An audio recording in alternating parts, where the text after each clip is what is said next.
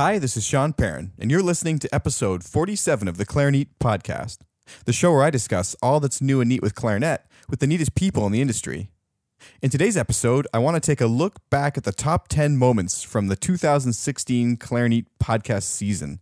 Now, it's really interesting because listening back to these, I noticed a couple things, and the first one was that the audio quality has improved very much over time. So I just want to apologize for some of the earlier episodes. Please have patience as I sort of learned what I was doing, to be honest. And the second thing is my interview style really changed. I feel like over the course of the year, I sort of found my voice, was able to be myself a little bit more, and got a lot more comfortable with this whole thing. I want to thank those of you who've been here from the very beginning. This was just an idea I had about a year ago, and since then, I have taken it on the road 4 times to Kansas, Montreal, Canada, Penticton, BC, and Vancouver, BC. And you know what? I also went to Chicago, so I guess 5 times. It's just been an amazing journey. I've got to speak to so many great people. I've met so many great people. I've received so many fantastic messages of people who really have enjoyed listening to this content, and it's such an honor to produce it every week and to have the chance to work on it and do this. I've really enjoyed this journey. I hope you enjoy this recap episode of the top 10 favorite moments from the year. And I also hope you tune in starting on Thursday, February 16th for the beginning of Season 2, which will kick off with an episode from Eric Salazar, who actually was featured first in Episode 8 of the podcast. Thank you so much for listening, and this episode, as always, was brought to you by D'Addario Woodwinds. Sanding, shaping, balancing. For centuries, mastering your instrument meant mastering these crafts too. But now, D'Addario is refining craftsmanship for the 21st century by refining their reeds and mouthpieces with the world's most innovative techniques, so you can spend less time sanding, shaping, and balancing, and more time perfecting your own craft. To learn more about the new era of craftsmanship from D'Addario Woodwinds, visit d'addario.com/woodwinds. The first moment I'd like to reflect back on from 2016 was when Michael Norsworthy shared what it was like having his first lesson with Cal Opperman. Now, this story was made even more interesting when Josh Redman shared a similar story many episodes later. But at the time, I absolutely couldn't believe what I was hearing. I thought it was funny, compelling, and just so, in a way, bizarre, but yet understandable at the same time. I'd heard that Cal Opperman was a really passionate teacher, but the story that ensued, I couldn't have imagined in my wildest dreams, and I can't imagine what it was like to have lived through it. I want to thank Michael for absolutely being interested and cooperative with this idea from the very beginning. He was, of course, one of the first guests, and there was nothing to compare it to. The podcast didn't exist yet, but he put a whole lot of faith in the idea, thought it was fantastic, and just rolled with it. And it remains one of the most popular episodes, not just in download numbers, but also for its content. People really love the stories that he shared, and having him featured here actually reminds me that I really need to have him back for a round 2, which we sort of did discuss towards the end of this episode. Here's Michael Norsworthy from episode 2, sharing what it was like having his first lesson with Cal Opperman. You studied with Calman Opperman. Could you tell us a story about working with him? So, sounds like there are many. there are many. My favorite, though, is actually the story of my first lesson. I was a graduate student at New England Conservatory, and Richard Stoltzman sent me down to Cal Opperman to have some lessons to, properly build my technique and other things. And so, so I showed up. I drove down from New York. I left at 8, or rather, drove to New York from Boston. I left at 8 o'clock in the morning, and I got there around 11:30. Well, my lesson was at noon, so I parked and I got a cup of coffee, and then I went up to the door, and there was a note taped to the door, and it says, "Dear Mr. Norsworthy, went for a walk. Be back shortly, Mr. Opperman." And so I waited, and, about 10 minutes after 12, he came back, and his wife, Louise, was with him. They went on a walk every day. And he lived in the basement apartment. And when we walked in to the apartment, the entire apartment was filled from floor to ceiling with clarinet stuff. Oh, wow.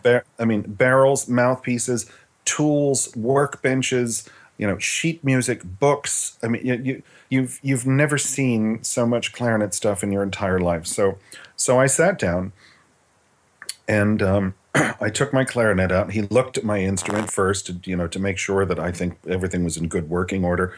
So I sat down and he said, "Okay, play a chromatic scale." So I played a chromatic scale very quickly, and he said, "No, no, no, no, go very slowly." So I got about 4 notes in, and he said, "Okay, you have no idea what you're doing, do you?" And I said, "Well, I'm a graduate student at Richard Stoltzman's, and I've played professionally in the world for the past few years, and I think I have somewhat of a clue." And he said, "Well, that's where you're wrong." So Wow. we began the very arduous process of ripping you down and then consequently building you back up again, which was sort of a style of teaching. But my first lesson, I was there for a total of 11 and a half hours.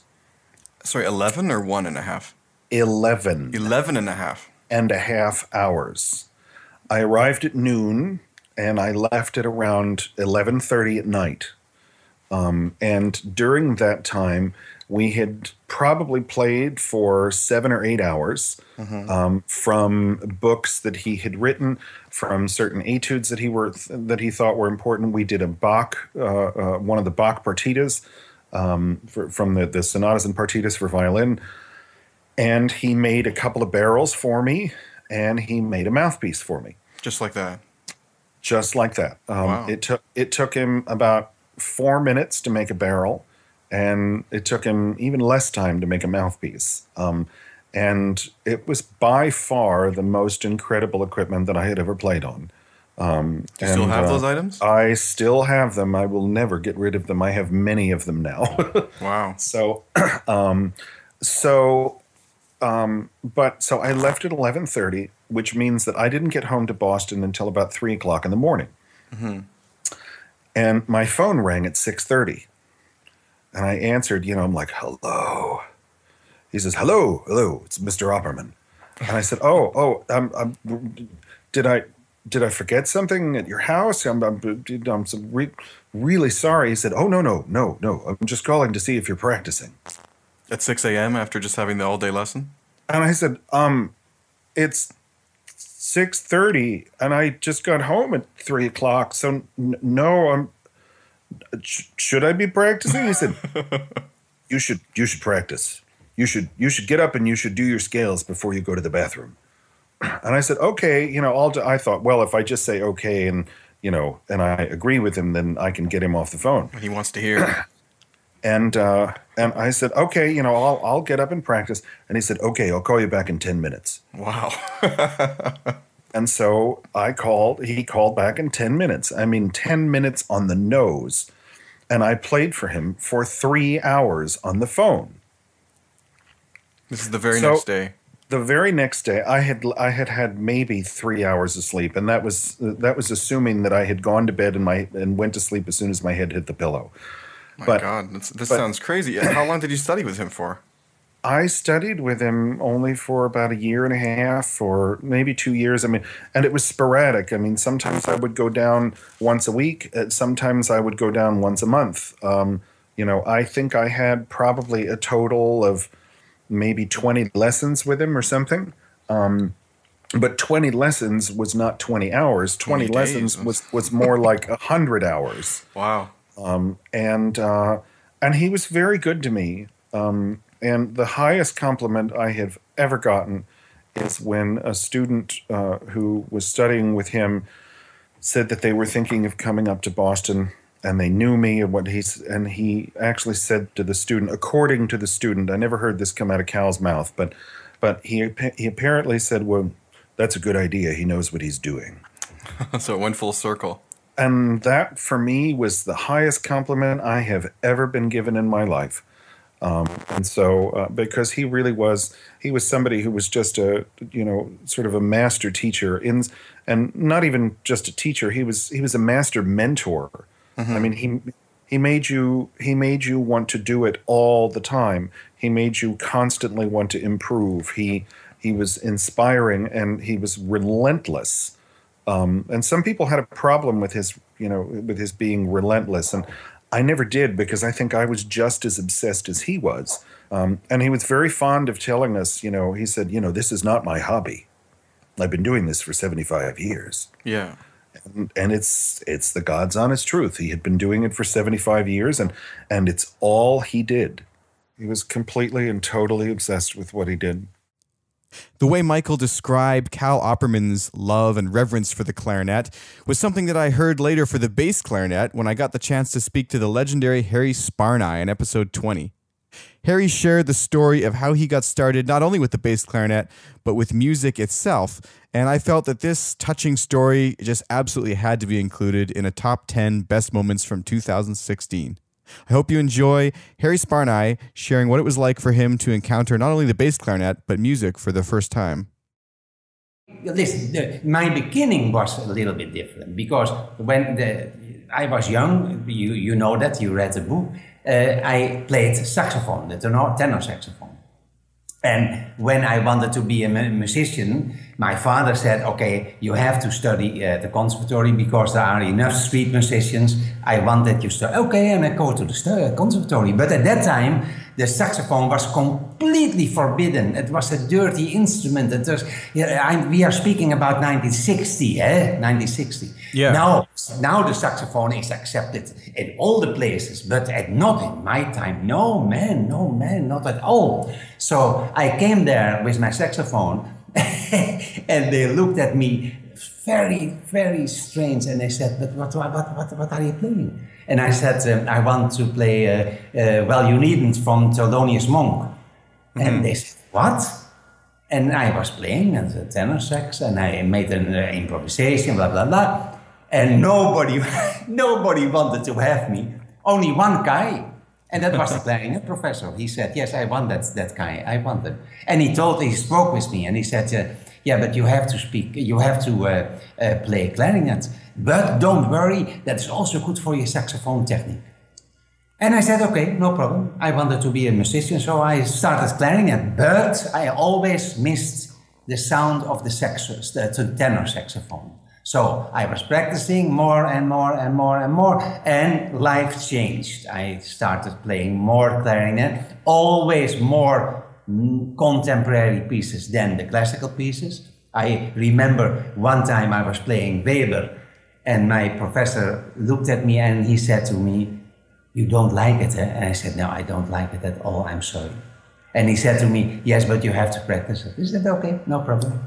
But you don't need to play it." Oh, say, "Thank you very much."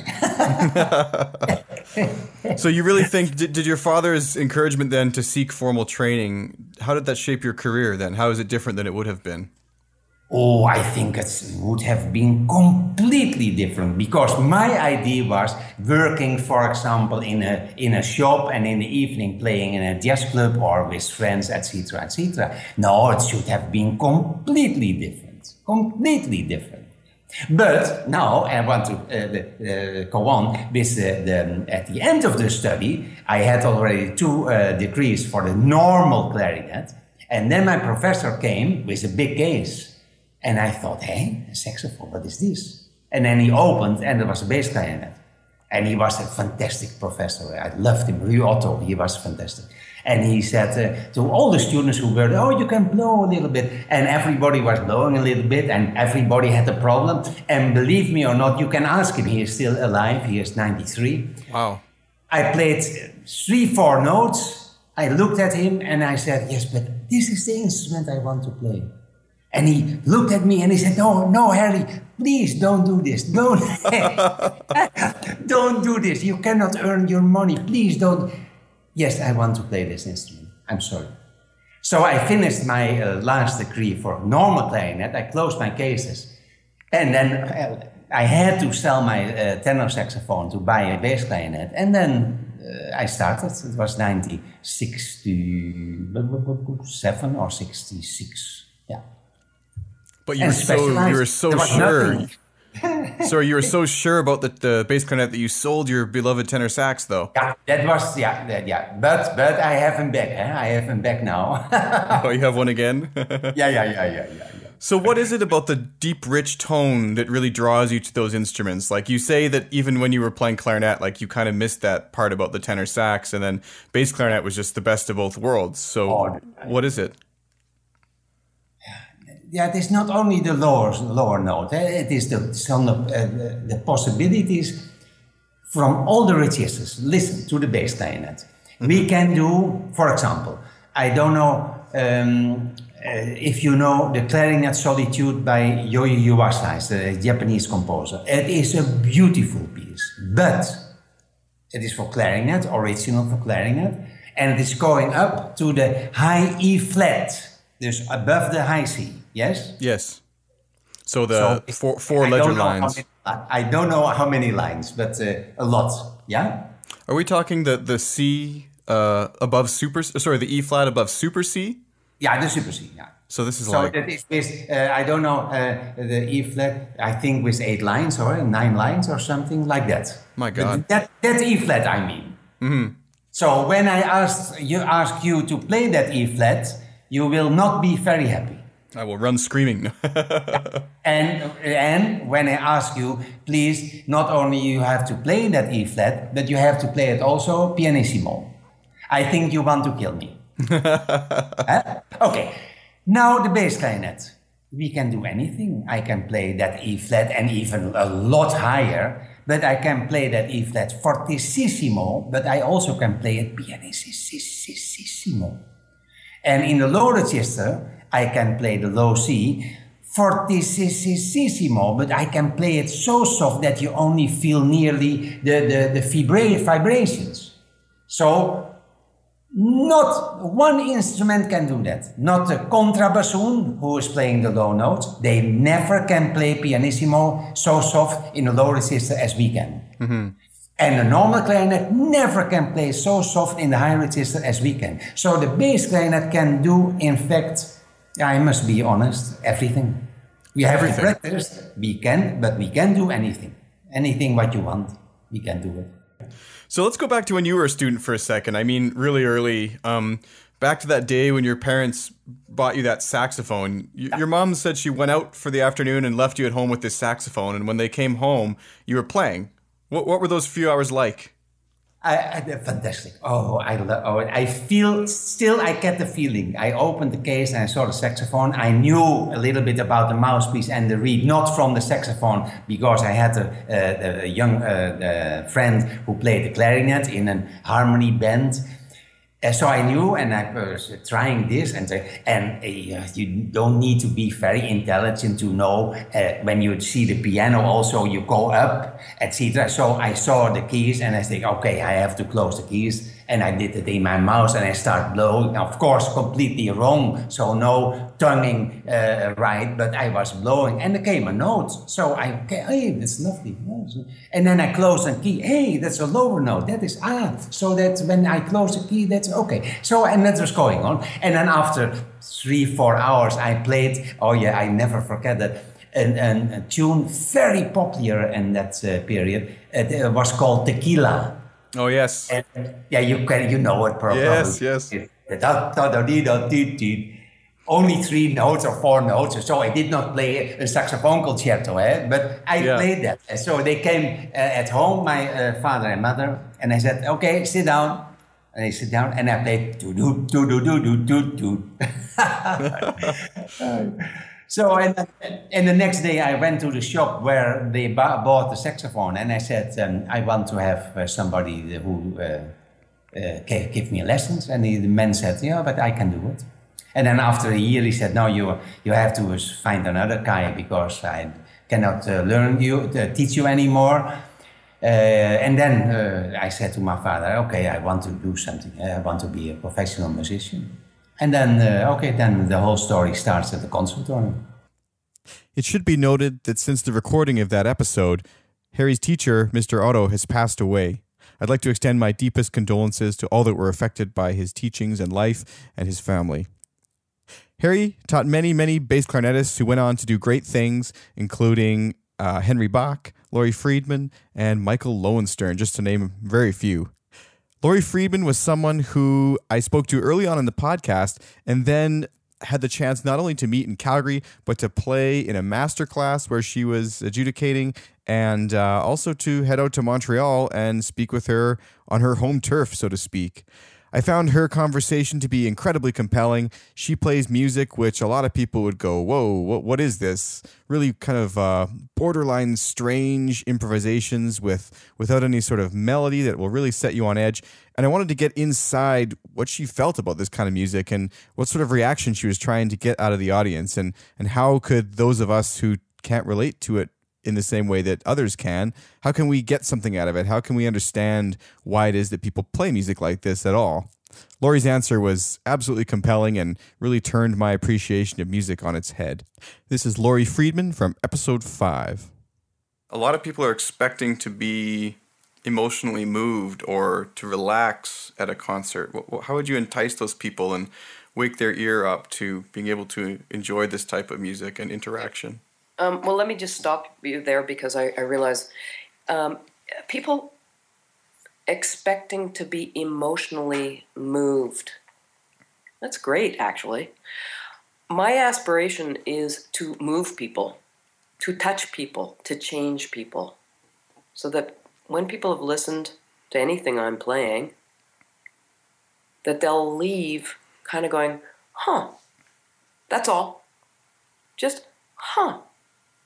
You know, I would love it if people go, wow! Or, ugh! And those people who hate it, or who have a very negative, let's say, emotion around it, I'd love to talk to them. And not at all defensively. I want to know, what is it? And what I want there, it's already touched them. And there, my job is done. Mm-hmm. Negative emotion is not a negative thing in and of itself. If you can figure out why it made you feel that way, that's great. That's really, really great. I mean, I was thinking about this question when you sent me the list of questionnaire. I wanted to ask you that. Okay, you're asking the question. You're playing the devil's advocate here. And I would love for you, Sean, pretend you're one of those people. You've been to these kinds of shows. You've had that emotion where you're kind of like, ugh. Yeah, you know, it reminds me of a John Cage quote. He said something like, I've never heard a sound I didn't like. Yeah. And I think actually Michael Norsworthy said that the other day. And he sort of mentioned he wasn't sure that felt like a very human reaction to, we started discussing the philosophy of John Cage at that point. But yeah, I mean, I sort of agree. I mean, if someone is really, if someone can experience a love emotion or happiness or playfulness or anything like that from music, surely some sort of, in some sense, almost like a repulsion or immediate lack of understanding that puts them on edge is it's in some ways equally important. I find it extremely important. Any emotion is like a jackpot for knowledge. I just love the way that Laurie talked about musical emotion in a way I'd never really considered before. A lot of people really want to be, as I was saying, emotionally moved in a way that is positive, and the negative elements of that I had never looked at in that way. And it was just another moment that I really was pleased to have experienced early on in the podcasting journey. In episode 20, Harry Sparney also talked about how he likes to get his students to strip down all of their gear and play on the bare minimum that they can, even to the point of playing, I believe he said, on a garden hose. Daryl Caswell was the first non-clarinetist to come on the podcast. He actually lives in Calgary, and he was of interest to me because he's also the developer of something called the Landwell Reed Knife, which is a proprietary design that has led to, he insists, one of the sharpest possible reed knives there could possibly be. Anyways, Daryl shared a really interesting story with me about how he likes to play French horn on the garden hose to elicit an emotional response from his engineering students. In addition to being a fantastic French horn player, a designer of the Landwell Reed Knife, and many other things, including an instrument repairman, Believe it or not, he's also an engineer, and he is an engineering instructor at the University of Calgary. An interesting side note is I had a roommate in university who studied with Daryl, and I remember a day that he came home and told me about this fantastic story, and I was so glad to have the chance to capture it on episode 4 of the podcast with Daryl Caswell. What I try to do with the engineering students is like you say, is elevate the level of the musician and the artist in their eyes, because they tend to be quite biased about, science is everything and arts is just fluff.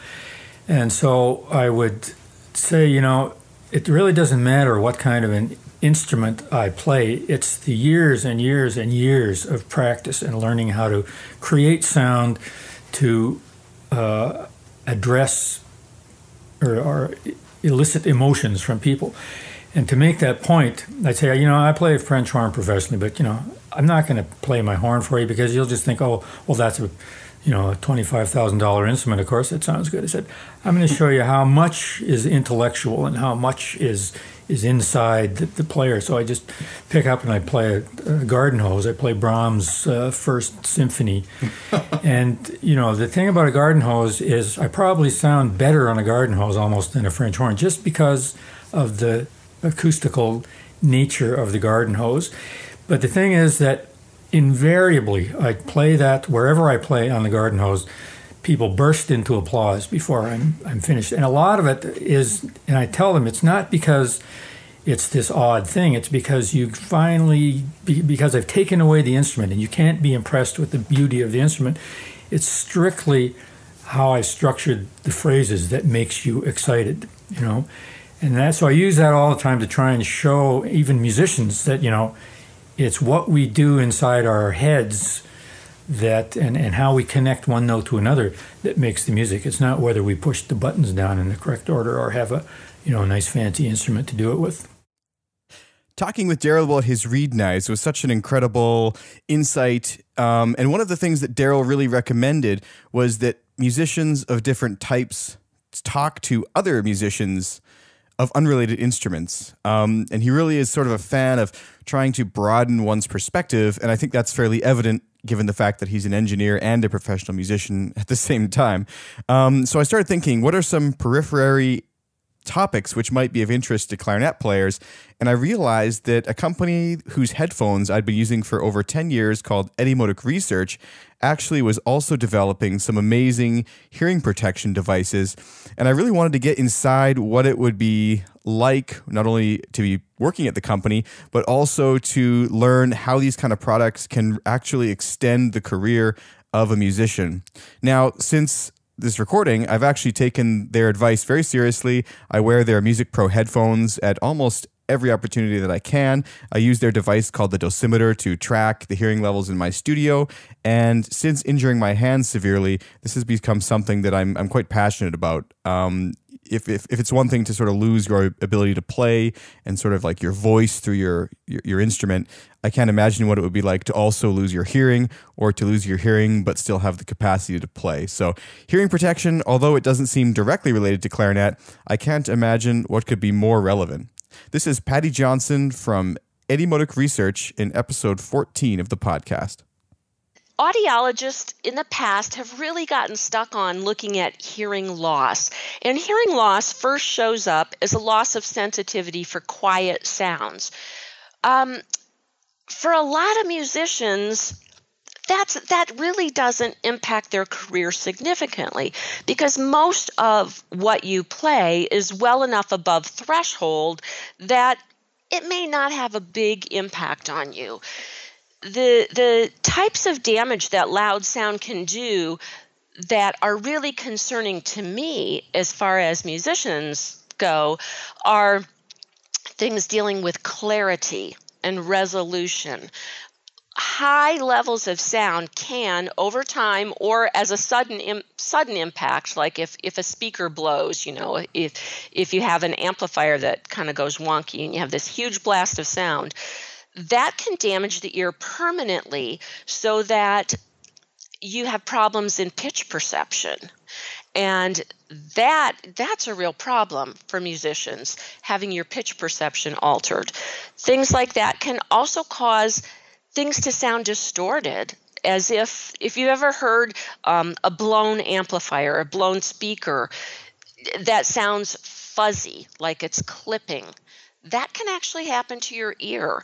And those are the things that we want to prevent. Hearing loss too, definitely we want to prevent hearing loss, but there are these other types of damage that people are not readily aware of that are really important to protect against.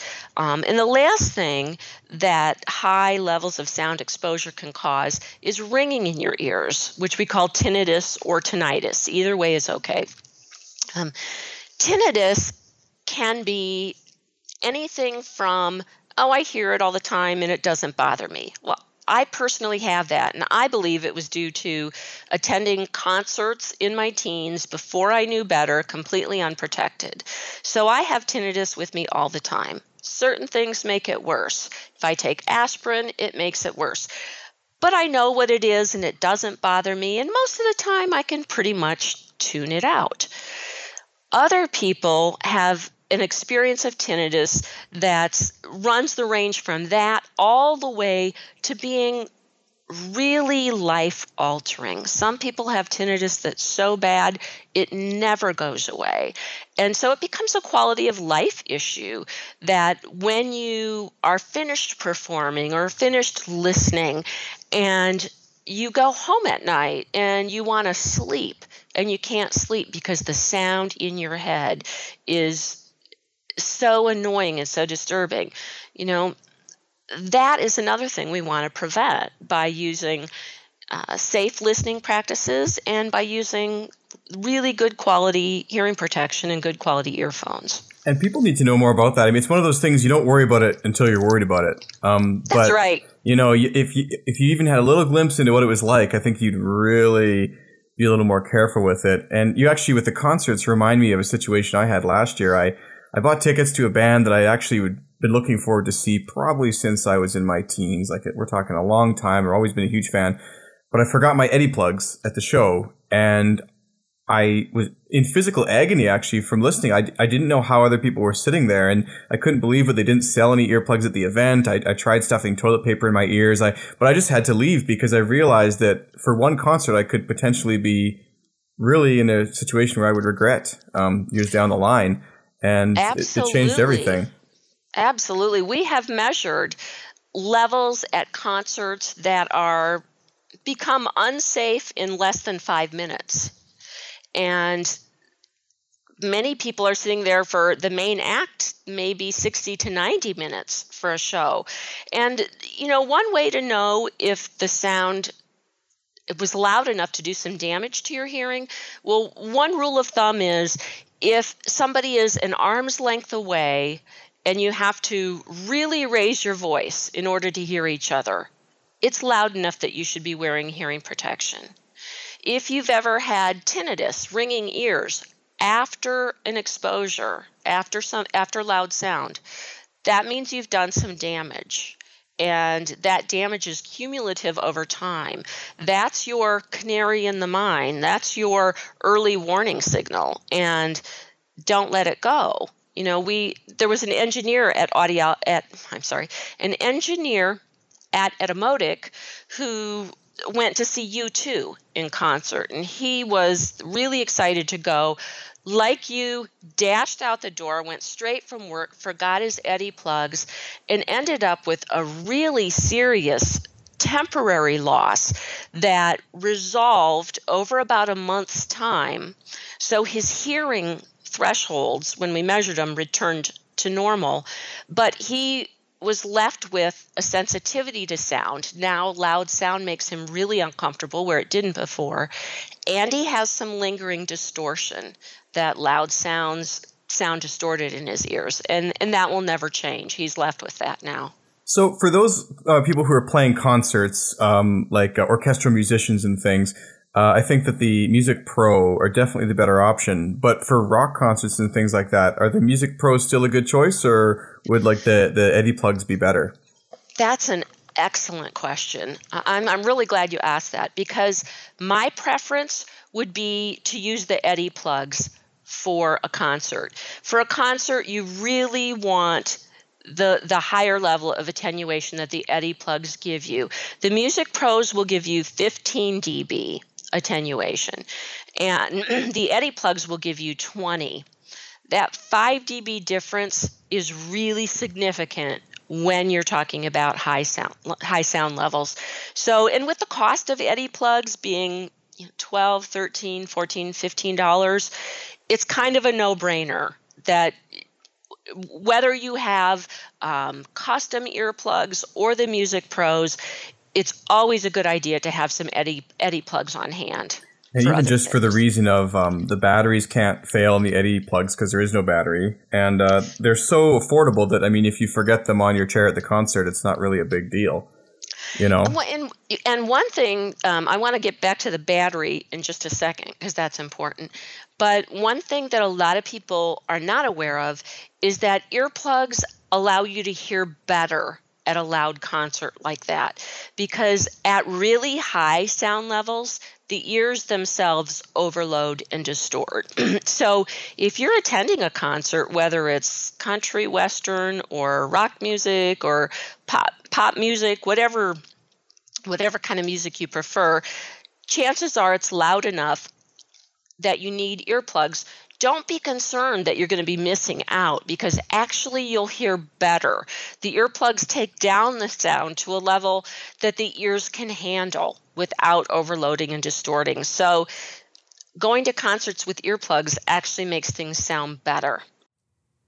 I think that the value Patty brought to the podcast really can't be measured, and I hope that many, many people will really heed her advice about how to protect your hearing and prolong your career and really protect the investment in not only time but also money that you've made in learning an instrument.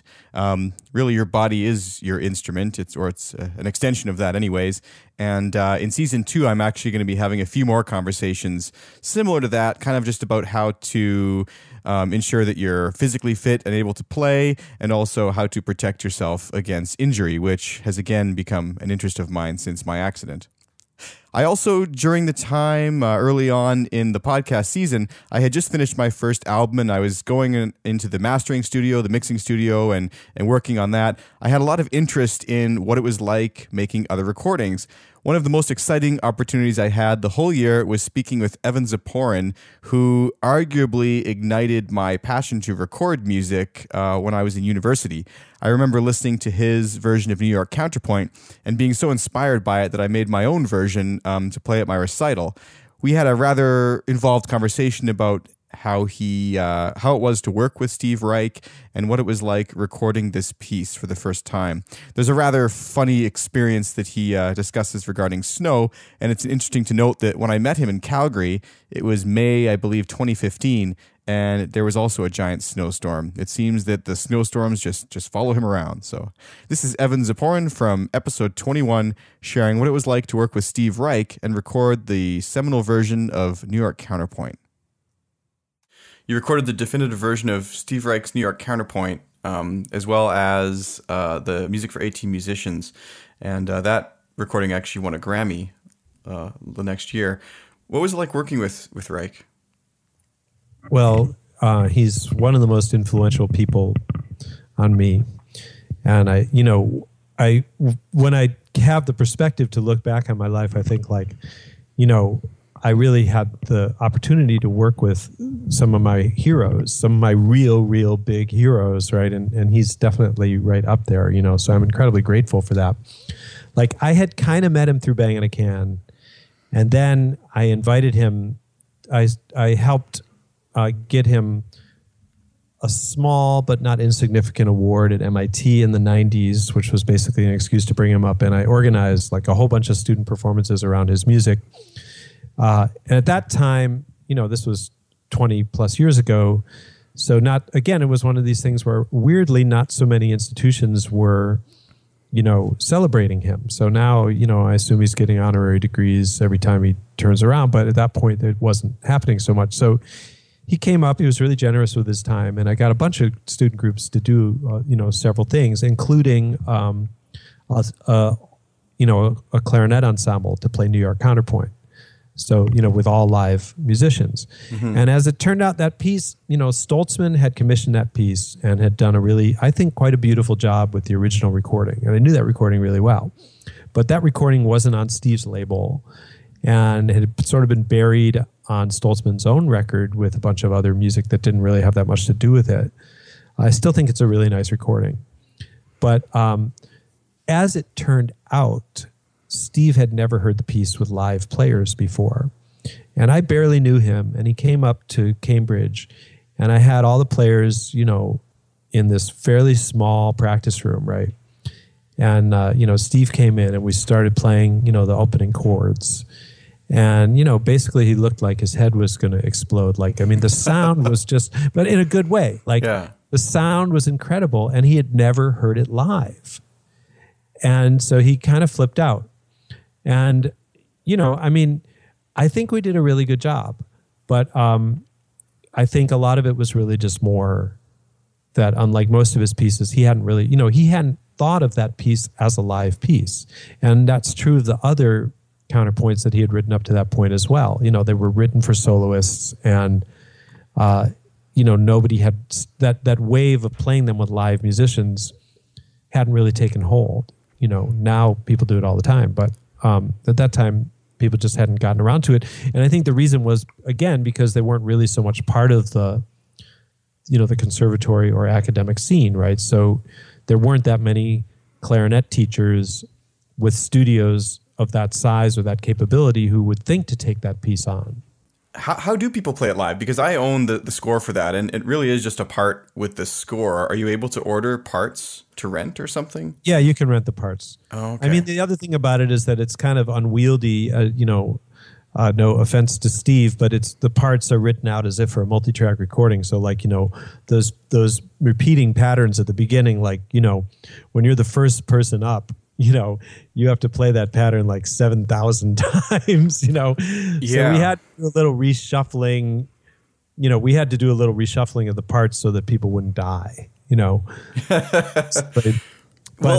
It's interesting, and I wanted to ask you actually about the recording of the piece, because I actually made my own little recording of it, and my methods were my methods. But before I tell you my methods, what were yours like? Did you loop that stuff? Did you play it all beginning to end? I'll tell you. Okay, so two things about it. Before that is just that. So, Steve heard it, and then I said, "Hey, how come you never put that out on Nonesuch?" Because usually he would put out a definitive version of every one of his pieces on Nonesuch. And he said, "Well, I never really had the right player for it, and I don't. It's kind of the moment's passed or whatever. But I'm still looking. So if you want to give it a try." Send me a demo tape. So I recorded the piece. I auditioned. He had heard us play the piece live, and then I put together my own recording of it. With Joel Gordon, who's a fantastic audio engineer that I still work with here, and sent it to him. And then he, called me up and he said, "All right, you passed the audition." Wow. And then. So we set up this recording session, and he had at that time, and still to my knowledge, worked with a fantastic producer named Judy Sherman, who did all his recordings at Nonesuch. And I just got put into the Steve Reich machine. They have a way that they do it. So Steve was Judy was producing, and Steve was present. So I wasn't involved in the editing or the mixing of that, right? Mm-hmm. But the other anecdotal part of that story was that we recorded it in January of whatever year it was. I can't remember if it was 95 or 96, but the day we were going to do it, I was traveling down to New York, and this huge snowstorm hit, one of these Godzilla-like storms that very well from your part of the world. But they're here, what following happened? You around. Yeah. So no, but this was a really one of these major shutdown. And I called up Judy, the producer, and I said, they're saying there's this huge storm. I'm supposed to be down in New York by 9 a.m. tomorrow. I was going to come down tonight, on the plane, the shuttle plane. And she said, "No, you have to come now before they close everything. Just, pack your bag, get to the airport, go now." Right. So I did that. And I ran to Logan Airport, and I got on this 1 p.m. flight. It's a 45-minute flight. Right. And it was just starting to snow in Boston. And it takes off and it flies all the way down to New York. And they're sort of circling around LaGuardia. And then they go, LaGuardia just shut down. We have to fly back to Boston. So we flew back to Boston. At that point, it's like 3 o'clock. And I get off this plane.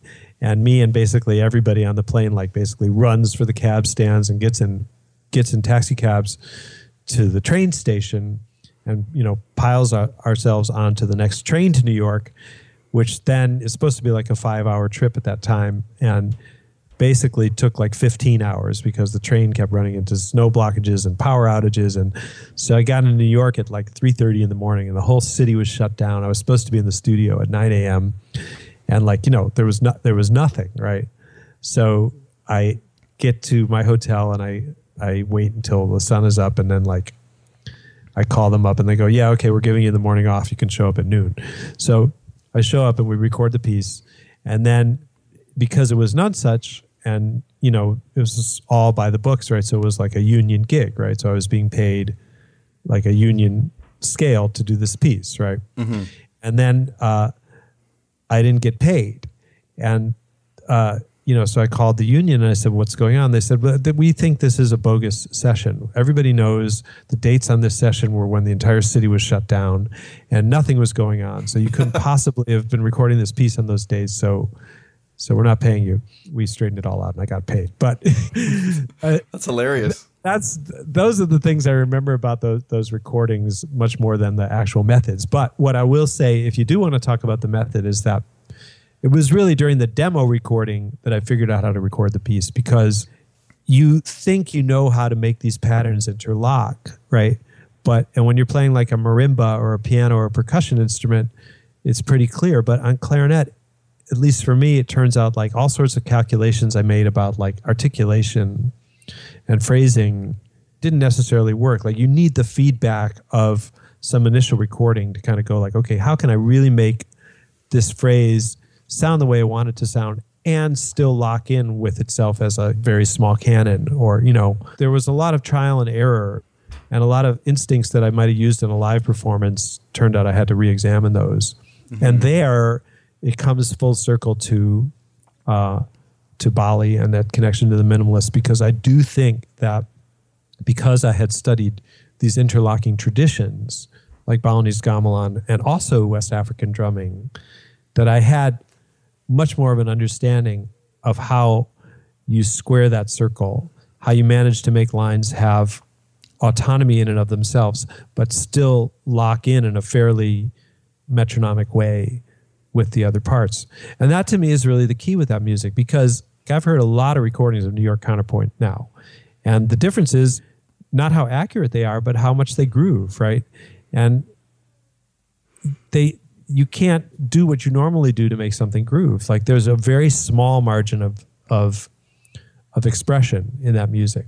Mm-hmm. But if you play it totally metronomically, then it just sounds mechanical, and that's not what he has in mind, and it doesn't work. It still has to have, you have to find the little cracks to put your humanity into it.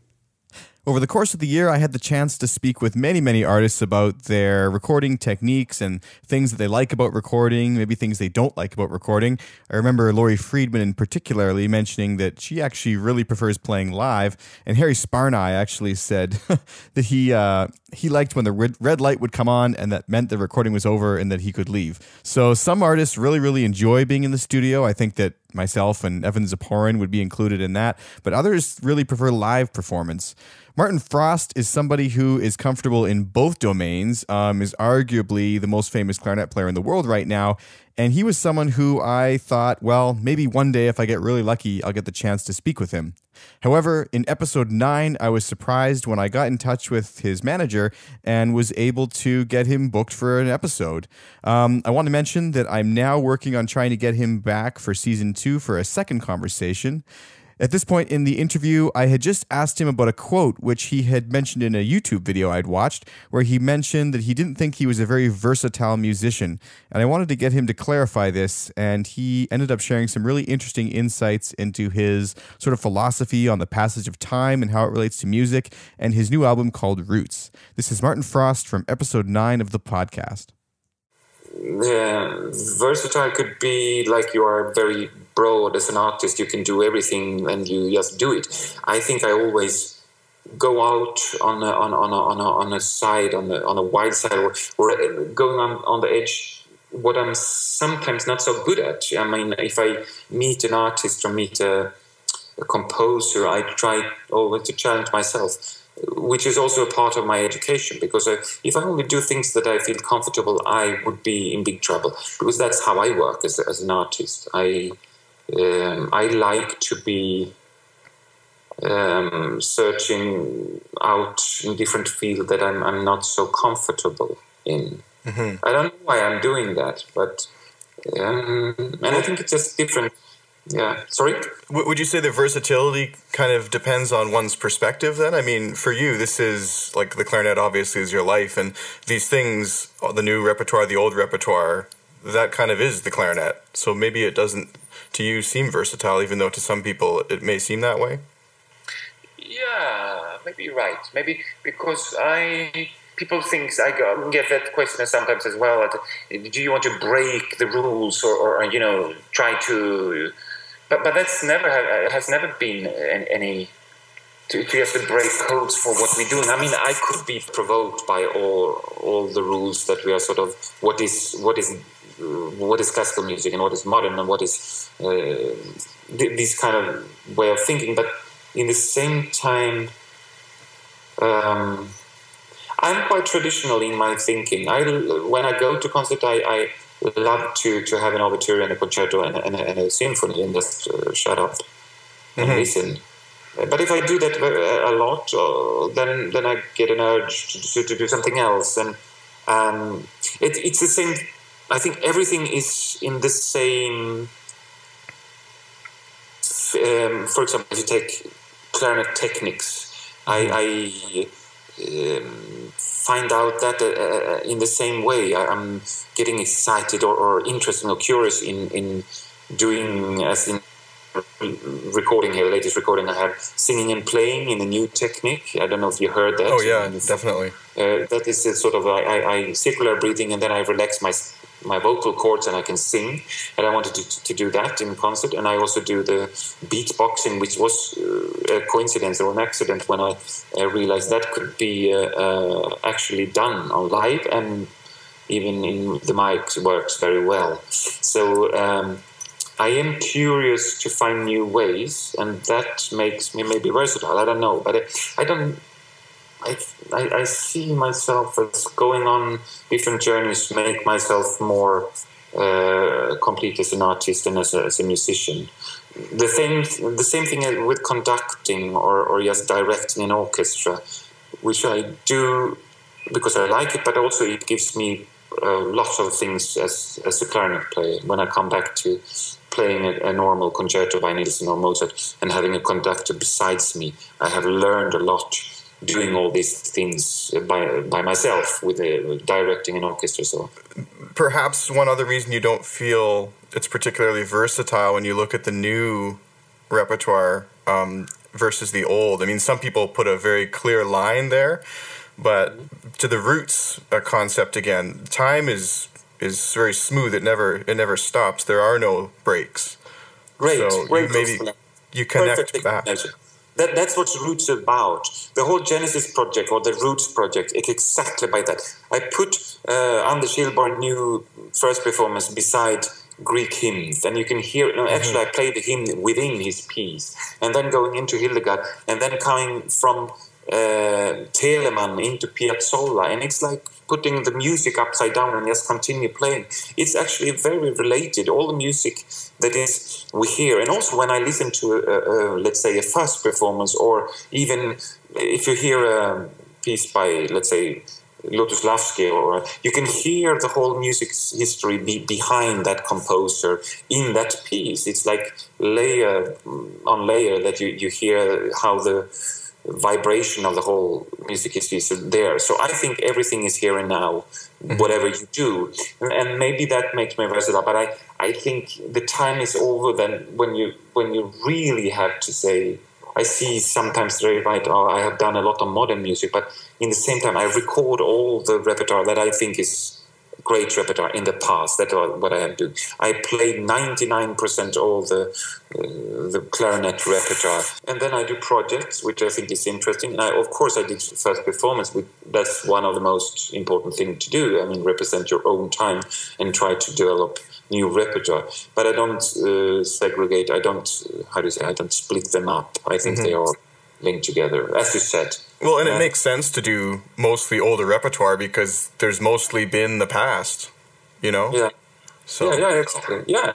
And, but also in the Roots project, I think we are into something important now in this discussion, because I think also what the Roots was all about, the Roots project, the Genesis project, which is called in sometimes when I do it live, it is around all the sources that is important for us. The sacred source, the profane source, the improvisation, for example, I also use in this. I'm not an improviser myself, but I also develop some improvisation in the concert, because of course that has been an important part of the music history. If you look at Bach, Mozart, Beethoven, he was a great improviser, and Mendelssohn and all these kind of people, they were improvising. Now it's not that common in classical music that we do.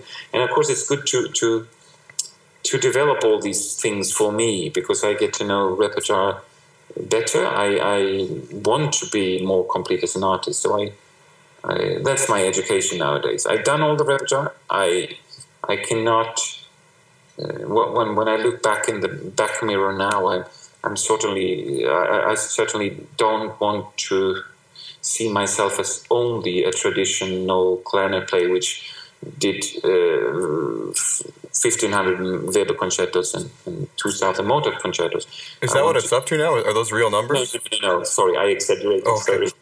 Sorry. Maybe 500 or something like that. But I also did the Hilbert concerto 300 times or something like that. So, but I think that it's what we should do is open new doors into the future. That's what we have to do in classical music today. And I think if it's develop new clarinet techniques, or if it's developing new repertoire, speak to a composer who wants to do something differently now. That's everything. All these things turns me on, and I want to be part of that. Speaking of the roots of music and versatility, Ed Jaffe had to be one of the most compelling guests that I had on all year. I realized during the interview that I was only about a third of the way through my questions, and we had already been talking for more than an hour and a half. So, over the next couple of days, Ed and I got together and recorded a 3-episode series where I ensured that I was able to touch on as many elements of his career as possible. It's worth noting that Ed has a fantastic YouTube video series and podcast himself where he talks about all sorts of aspects of woodwind playing. This is Ed Jaffe from episode 18, discussing the roots of doubling, the direction that doubling took throughout the 18th, 19th, and 20th century, as well as some of the value that all doublers seem to glean from learning clarinet. What do you think life was like for a musician in, say, Mozart's orchestra back then? Right. It's also the 18th and 19th centuries. That was commonplace for oboists especially, to play recorders and to play flutes, and in some cases for bassoonists to play flute as well. That was where the doubles happened. So, when I began writing this book and trying to put a historical section together, I thought I was just going to go back to the days of Paul Whiteman in the 1920s, who had, wind sections where, the three initial wind players played numerous instruments. And in fact, the famous clarinet player, Russ Gorman, who played the Rhapsody in Blue Smear on the initial recording, played something like 12, 15, 18 instruments at every Gershwin concert. It was ridiculous. So that was my idea of where the history of woodwind doubling happened. But I found out shortly thereafter that no, even going back to the time of Bach, woodwind doubling, in other words, playing a lot of wind instruments, including brass instruments, was common fare. In Germany, there was a history of a type of a musician called a Stadtpfeifer, who was basically a town musician that would, go from town to town and play for various ceremonial affairs, and they would be responsible for playing any type of woodwind or brass instrument. And Bach's family, his lineage, had numerous relatives of his who were Stadtpfeifers. And old J.S. himself was probably destined to be a Stadtpfeifer had not he been relocated to Leipzig and happened to be, a few doors down from a church with a magnificent organ. Otherwise, we might not have some of the great music today. I mean, if he had stayed stayed at home and not moved to his relatives' home in Leipzig, who knows? Bach would have been a Stadtpfeifer that we would never have heard of again. Yeah. But these were town musicians that were popular throughout much of Europe. And it carried forward into the time of Joseph Haydn. And so many of Haydn's early symphonies, and with specific ones like number 9 and 24, have situations where the first and second movement you have two oboes. This was during the time of his apprenticeship or his work at Esterhazy. And it was a very small orchestra. They never really got above 25 musicians. And so the two oboe players were very prevalent in those times. And that's, in fact, why the oboe gives the A, because with a group of 25 and you have two oboes, they're cutting right through the orchestra. And so they were among the loudest instruments in being heard in the orchestra. Anyway, those two oboists that Haydn wrote for also had the ability to play flute and recorders. And so in order to change up the color and to change the nature of the movements, in the third movements of Symphonies 9 and 24, those two oboes suddenly disappear, and suddenly you have two flutes. And back in the fourth movement, suddenly two oboes reappear. Well, Haydn didn't waste, two flute players sitting there not playing the first, second, and fourth movements. They were the same guys. And Mozart similarly made use of oboes and flutes that way in some of his early symphonies, like 6, 9, 12, 14, and 24, if I recollect correctly, as well as numerous other instrumental works. So this was not uncommon. And even bringing into the 19th century, Adolf Sax, who obviously created the saxophone and the bass clarinet, by the way, was an exceptional, according to everything we've read about him, exceptional flutist and clarinetist. Mm-hmm. And so when he opted to take up the challenge of developing the saxophone, he made use of his knowledge of both the single reed and the flute. So the saxophone, in a sense, mimics both instruments a little bit, certainly in the fingerboard of the flute and certainly in the single reed concept of the clarinet. So, the idea of multiple woodwind players is nothing new. It just took on a different form in 20th century America as, the dance bands and jazz bands evolved into the late teens after World War I and the 20s. And, of course, Paul Whiteman's band was probably the high point of that in emphasizing that. But it's a long history of multiple woodwind players. Now, to the point of the clarinet, and again, I'm not saying this because we're on a clarinet podcast, but the clarinet is the most difficult of the single reeds. I can't speak to the oboe and bassoon because I don't play them, but clarinet, flute, and saxophone family of instruments. The clarinet is by far the most difficult. One, because it's a cylindrical bore, and as compared to the conical bore of the saxophone and flute. Therefore, the clarinet lacks every other overtone, and that makes it harder to get a sound that is, balanced in resonance and in overtones. Secondly, the clarinet overblows a 12th from its basic stack in the first few registers, and this flute and saxophone overblow an octave. So the fingerings are different on the clarinet from one register to the other. So that also makes it more difficult. A third reason, I think, simply is that, the clarinet, most clarinets that we know have open holes in fingerings for their basic stack. And, the saxophone particularly has pearls, so it's a closed hole instrument. So you have to be much more precise on the clarinet and the fingering.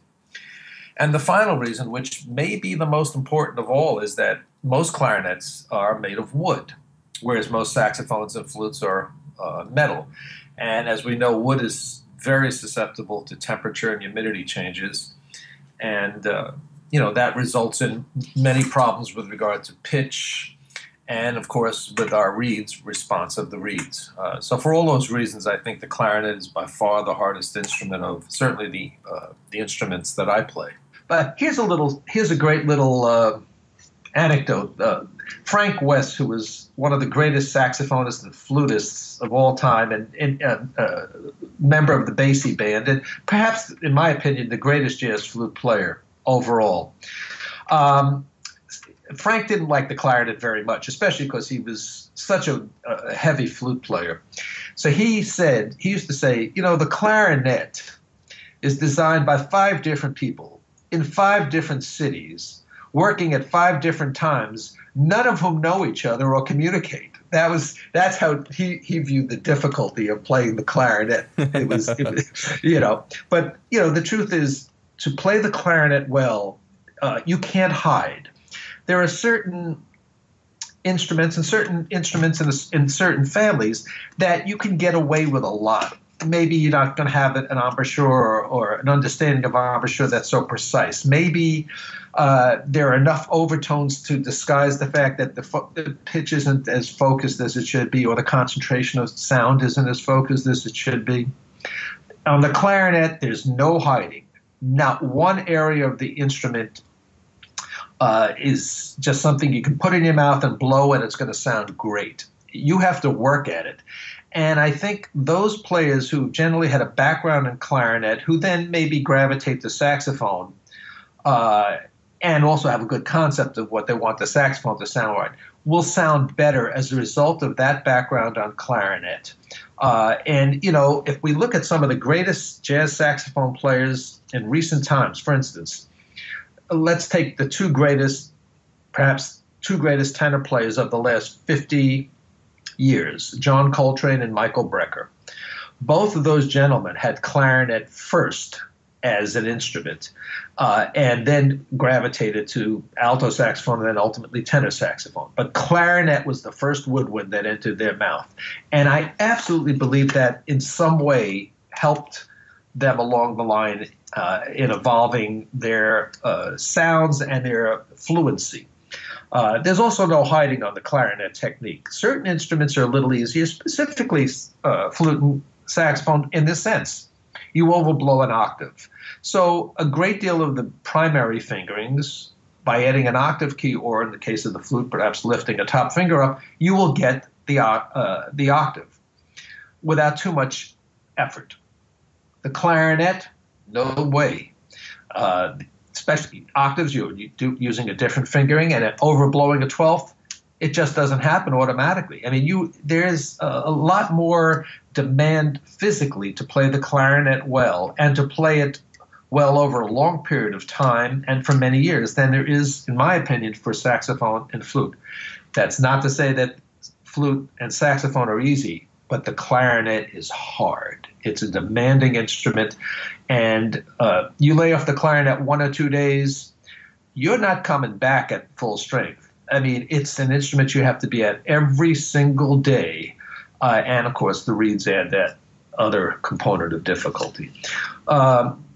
So I think people who play the clarinet first, who have a desire to also play other woodwind instruments and other types of music as, in a sense, doublers, have an advantage, rather than those who perhaps start on saxophone or start on flute and then pick up clarinet later on.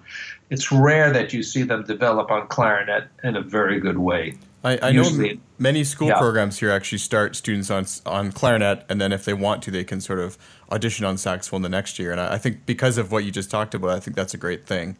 Yeah, and that was the tradition, because the clarinet was, especially in the 30s and the 40s, was the instrument. It was the guitar of that era. I mean, Benny Goodman, Artie Shaw, they were the rock stars, and the clarinet was the instrument. And as a result, a lot of generations came up with the clarinet as their, the pop instrument of the day, not just the classical instrument of woodwinds to play. It was the pop instrument of the day. And I think that influence lasted many generations. It's hard to imagine now, though. Yeah, it sure is. But But look, there's a lot of things that are hard to imagine that are happening now. Absolutely. But thankfully, there has been a resurgence in clarinet in regard to writing and commercial music. And certainly, more and more people are establishing themselves as clarinet soloists in various parts of the world. I noticed in one of your last podcasts, you had Martin Fröst, who I think is just the end, and one of the greatest musicians we have going in the world today, irregardless if he played clarinet or not. One element I'd experimented with throughout the year of the podcast was inviting listeners to submit questions. With some artists like Martin Fröst, I had over 50 questions submitted, and of course there was no way for me to get through them all. So with Michael Lowentern on episode 32, I decided to turn things around completely and have listeners ask all the questions. People submitted questions from all over the world, and this was actually pretty tough for me because Michael Lowentern was one of those guests that I really, really wanted to talk to myself, and so I felt like I really have to have him back at some point to continue the conversation. I'm happy to say that he has agreed to do that, and I did have the chance to meet him when I was in Kansas at Clarinet Fest 2016. This is Michael Lowentern sharing some of his thoughts on what he wished he'd known as a younger musician. What do you wish to tell young musicians and clarinetists who are students or emerging professionals? Some of you who have ever seen me talk about this live, this will sound familiar to you. But for those of you who haven't, the one thing that I wish that maybe a teacher told me when I was in college, I was in a conservatory, so I was among some of the best musicians in the country. I wish somebody told me that you don't have to make a living as a musician to be a musician. Because when I left music, it was a real 10 or 11 years ago when I decided to switch gears, really. It was a real struggle for me to come to grips with the fact that I felt like I was selling out or I was giving up. And now looking back at it, having been doing what I'm doing now for 10 years, it has been the most productive, fun, satisfying way of experiencing music. And I'm so glad I made the change. It's not for everybody. Obviously, advertising is not for everybody, and leaving music as a full-time thing is not an option for everybody. But for me, just knowing that I didn't have to have a career in music to be a musician is something that I really wish somebody had told me sooner. That's so interesting to me because haven't most of your major works come out in the last 10 years, like your CDs? More than half of them, yeah. Yeah, so like it's been just as prolific, if not more. So it's just interesting to me that way. Yeah. Do you think that allows you to kind of take a break mentally and come back to it and do it for yourself more? Totally. And it also allows me to not have to rely on playing music that I don't want to play. Yeah, And to answer one of Tony's other questions, sort of, I was not enjoying playing in an orchestra. It is kind of a repressive thing for me, where I had to do not just what the conductor told me to do, but I had to do what the principal player told me to do, and I had to do what the first oboist would suggest that I do because I was playing bass clarinet. I never had the option to make the decisions of how I wanted to play a piece of music. Everything was decided for me, and I had to just execute it. It's just not what I was into. Well, I think a lot of people actually have sort of a, I don't know, when they do start playing with orchestras, if they realize that it's not for them, they almost feel guilty or lost because they went to school thinking that was the goal, and then they sort of find out that it's just not them. I mean, what would you say to those people? Hopefully they hear me now, but you got to do what you enjoy. If playing in an orchestra is the only way for you to make a living, then you have to, either if you can't get out of it, make the best of it and find other outlets for yourself. I certainly know a lot of orchestral clarinet players, and I will not name any of them. They have wonderful lives outside of the orchestra, and they're able to do music, and they're able to do things outside of music. Some of them are repair people. Some of them make mouthpieces. A lot of them teach. So they find sort of their voice, as it were, outside of the orchestra, and the orchestra is a way for them to sort of practice their craft, which is always a good thing to be able to do. Yeah, no, I'm not discounting the orchestra. I think a lot of people really like playing with the orchestra, but a lot of people, not only do they find out it's not for them, but they also find that even if they want it so badly, there's not a job for them. So, well, I heard somebody say it's actually it's easier to become president of the United States than it is to get a flute job, because at least the presidency opens up every 4 years. A lot of listeners wrote in and expressed how much Michael's words on this episode meant to them. And I have to say that they actually meant a lot to me too. As someone who has been pursuing, obviously, this podcast throughout the last year, there were many moments where I sort of looked and thought, I wonder if this is actually helping my playing or if it's somehow detracting from my playing career. But it's okay to do things that aren't directly associated with music, and sometimes I find that when I go back to playing or doing music, it actually means more to me than if I'd just been sort of working at it all day. Now, of course, there's nothing wrong with being full-time players, but there's simply not enough positions in the world today for everybody to do that. And I think that there's no reason, in order to be an artist, that you have to do music full-time. Artistry can exist in smaller chunks, and it can even be assisted by things that are not directly the art itself. And this is, I think, what I really learned this year. And my last favorite moment I'd like to talk about was the fact that I had no idea I would connect with so many podcasters throughout being a podcaster. And that seems a little odd to think about, but when you're podcasting, you're isolated. You're in your house. You're, in my case, in the basement by yourself, sort of putting things out into the void. And one of the greatest aspects of this whole year was connecting with 5 other podcasters. Jason Heath of the Contrabass Conversations podcast, Hugh Sung of the A Musical Life podcast, Garrett Hope of the Portfolio Composer podcast, Dennis Tobensky of, he actually has several podcasts, I'll link to all these in the show notes, and also Seth Haynes, and there's actually a couple others. So there's an amazing community of music podcasters now, and you may not realize, but we all meet on pretty much a weekly basis to talk about how to do this job better, how to sort of learn from each other and take this to the next level. And it's been so great having the chance to network with them. One of my favorite moments then was actually getting together with Jason Heath from the Contrabass Conversations podcast and talking about what it was like at the end of the first year of podcasting. Sort of just taking a look back about some of the things that I'd learned and some of the places I wanted to go in the future. And for the first time, addressing the question of why. Why was this a medium I was drawn to, and why a clarinet podcast at all? Here's Jason Heath from episode 46 talking to me about exactly that. Why a podcast? Like, I know all the things you could have done with your time or directions you could have pursued. What was it that attracted you to the podcasting medium? I think it was simply the fact that I'd listened to so many. And once I realized, there's a Steve Jobs quote, actually, that I can't remember verbatim right now, but he says something like, if you were to realize that all the things out there are just done by real people, you would do them. Mm-hmm. Like, and I wish I could remember it more exactly. Maybe I'll try and send you a link to it, but it just really sort of resonated with me one time. I did realize, like, wait a second, all the books that have been written, all the things that have been done, all these things are done by people. And that sounds like such a stupid thing to realize, but it's true. And any person can really do what they feel like doing. And I was at sort of a crossroads where I was realizing that I didn't want to be a full-time orchestral player. I was no longer in a position where I felt like going back to school, although it's always open, of course. But it's a lot of money, and it's a lot of, I'm married. I'm in my 30s now. I don't feel like packing up and moving across the country just to get a master's. Right.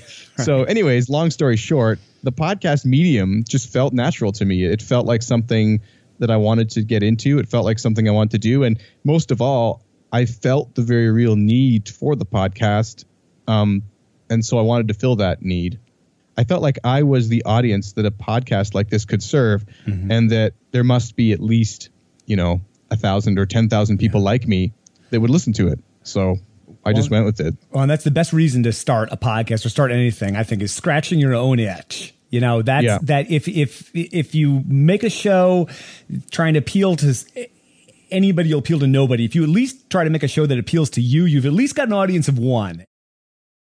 So there you have it. There's what I consider to be my list, anyways, of the top 10 moments from season 1 of the podcast. I'm sure there were many more, and if you have any differing ideas or thoughts on that, be sure to share them in the show notes at clarineat.com. Thanks so much for listening, and be sure to tune in on Thursday, February 16th for the start of Season 2 of the Clarineat podcast. I'm happy to announce that the theme music is actually performed by Michael Lowentern, and if you've listened to his latest album, you'll probably recognize it. Thanks so much, and I'll see you on Thursday.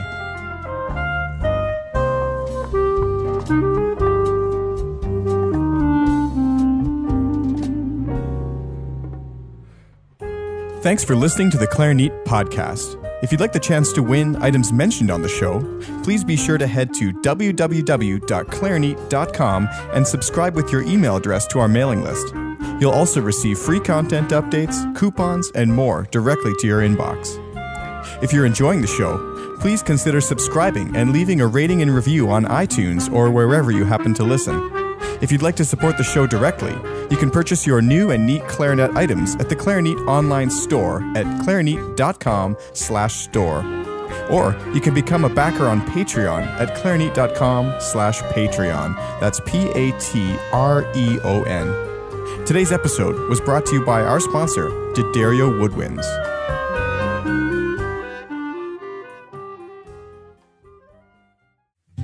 Sanding, shaping, balancing. For centuries, mastering your instrument meant mastering these crafts too. But now, D'Addario is refining craftsmanship for the 21st century by refining their reeds and mouthpieces with the world's most innovative techniques, so you can spend less time sanding, shaping, and balancing, and more time perfecting your own craft.